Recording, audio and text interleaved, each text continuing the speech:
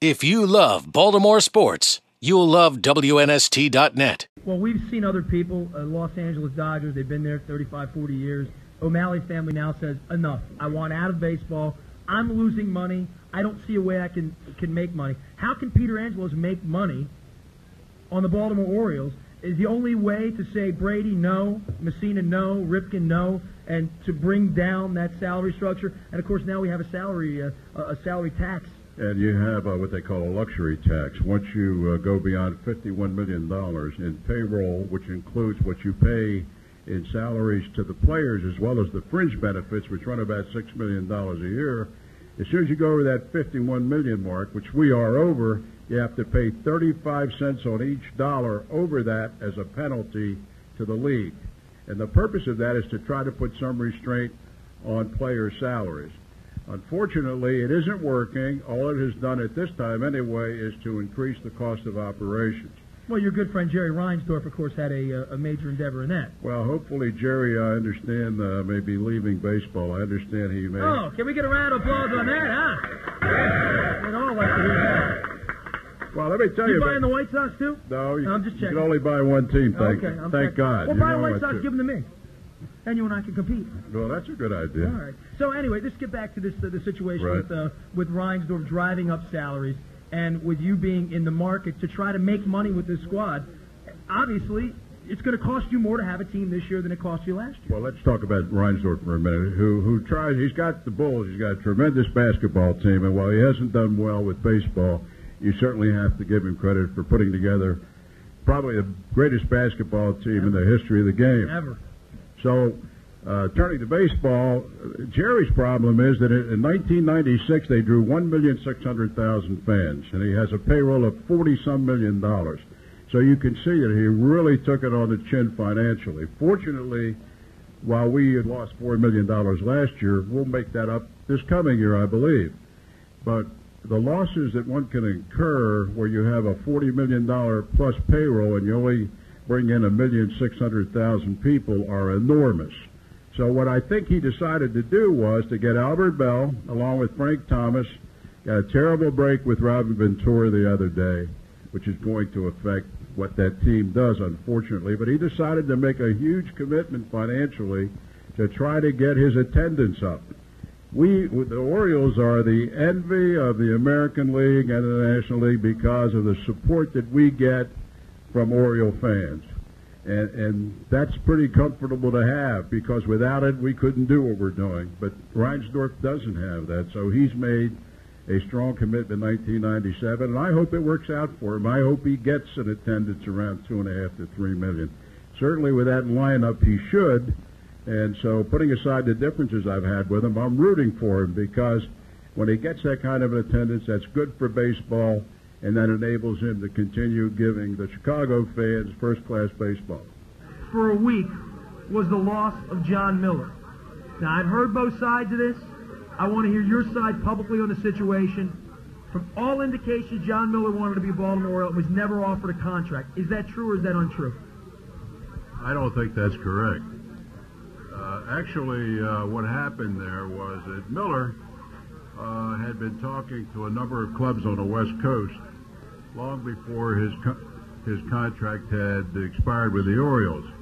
The reason for that is his wife is from San Francisco, and she apparently wanted to return to San Francisco where her family lives, and that was the purpose of John inquiring to San Diego, the Padres, as well as the Giants, to see if they would be interested in him as an announcer.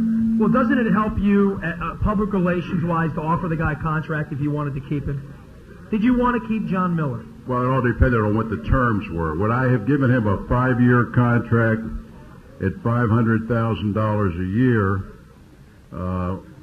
particularly in light of the fact that he was every weekend he left town and went on ESPN?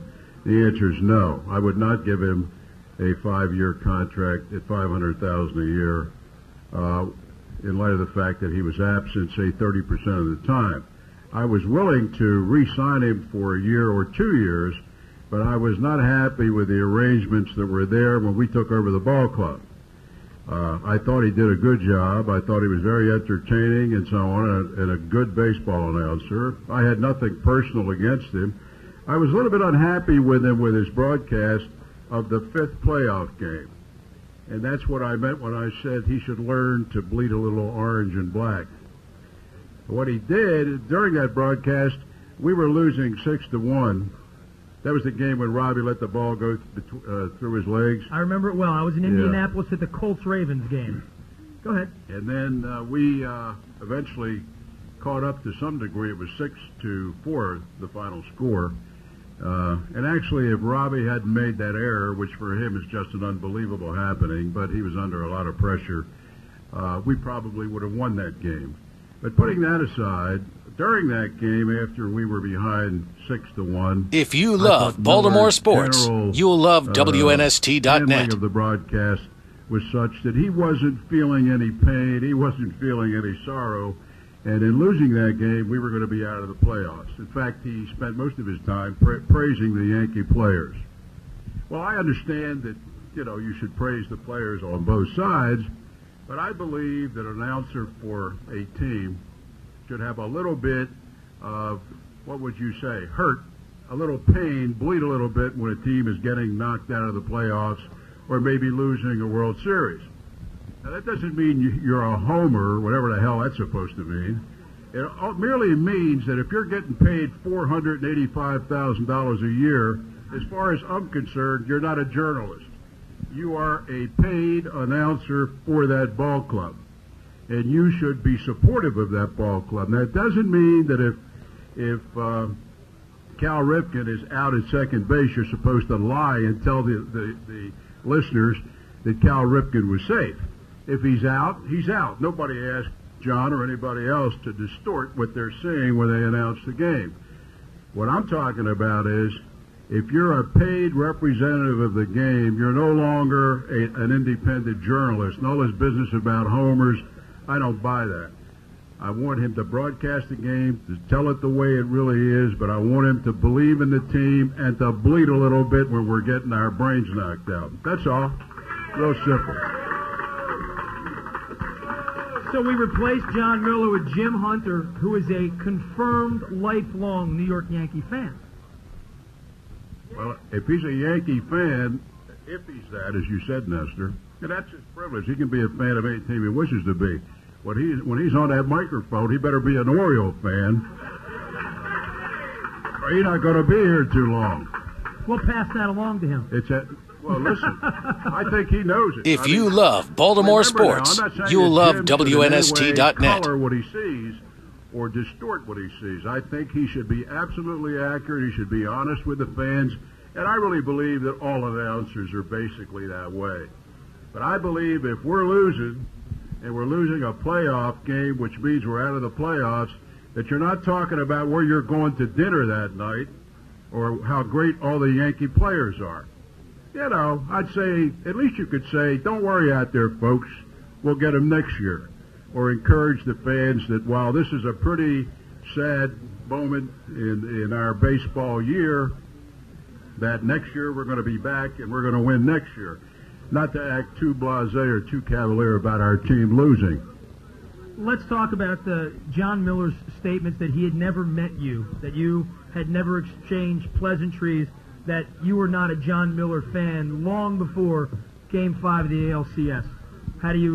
Did you meet John? Did you have lunch with John? Had you ever done any of these things during the 4 years of ownership of the team? I never had lunch with John. For that matter, I've never had lunch with any baseball player that plays for the Orioles except Cal Ripken.